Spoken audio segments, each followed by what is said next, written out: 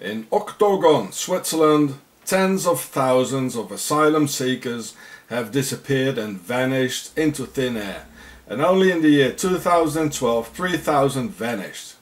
Seeing the reality and Switzerland's collaboration with the Nazis and even financing the Nazis and giving them Red Cross passports to escape through the red line to Argentina and Spain, it must be assumed that the Swiss murdered all these refugees and burned their bodies as in Auschwitz. Or does anyone think that thousands of refugees just left Switzerland after having paid enormous sums for their dangerous and long voyage into the promised land? No, not really, did they now? And in Switzerland it is impossible for an immigrant to hide or stay low, because the Swiss survey all immigrants, call up the police all the time, and where you can't live anonymously, as in Paris for instance. So these guys are definitely not in Switzerland anymore, or at least not alive. With all those incessant ID controls on immigrants by the Swiss Nazi police, and Swiss neighbours keep an eye on everything what's going on. I already gave you the proofs of how the Swiss are building 3 large concentration camps.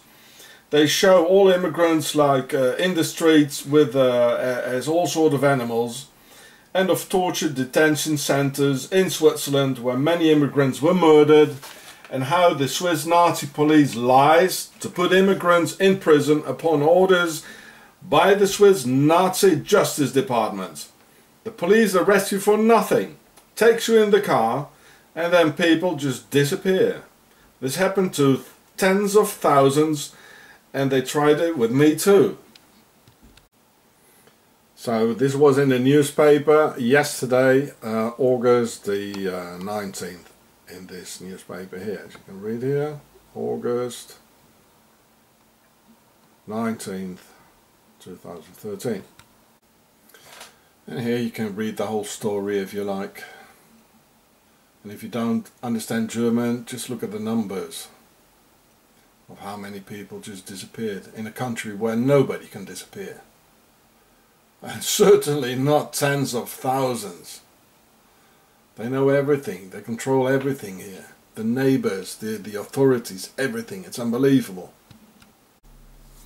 Yesterday, on August 19th, 2013, several Swiss ran over an Egyptian refugee on the Swiss motorway, where they're doing 130 kilometers an hour. The man probably ran for his life trying to get away from abduction by a Swiss murder squad from Octagon. The young man died, of course. And the Swissie keep silent and pretend to know nothing, as usual. I mean, you don't run on a high-speed motorway in the dark unless you have to, because you're very frightened of something and someone chasing you. Octagon and the Swissie are masters in perfect crime and are incredible in keeping tight through the Swiss omerta of the world's greatest crime syndicate. So here you can see the whole article. That was yesterday.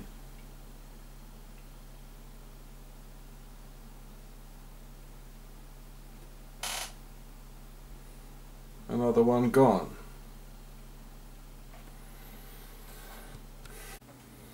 So in order to avoid uncontrollable events like on the motorway, they even force certain immigrants to live in bunkers high up in the Alps, miles away from the nearest village, where nobody can see what happens, and where it's much easier to have them disappear with nearby incineration facilities, where no one will smell a thing.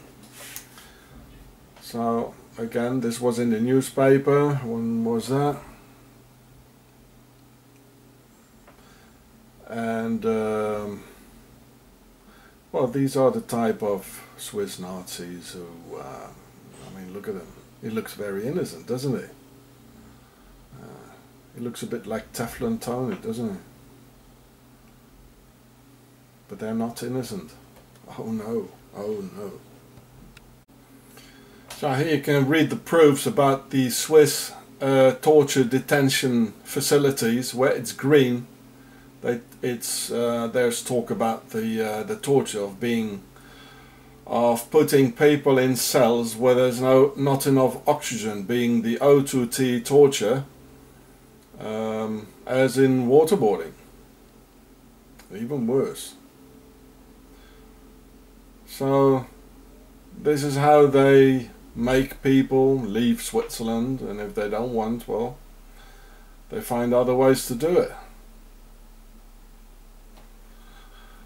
By terror and by plainly murdering them.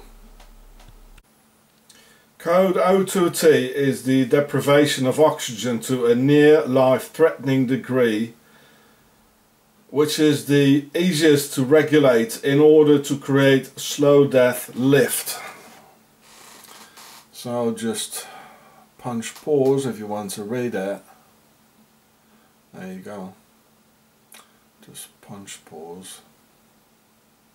This is what they're doing in Switzerland.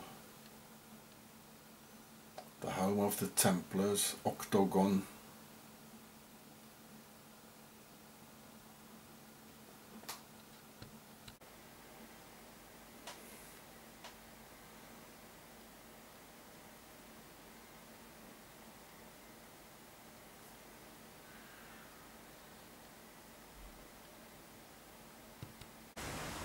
Switzerland, Octagon, their business is death.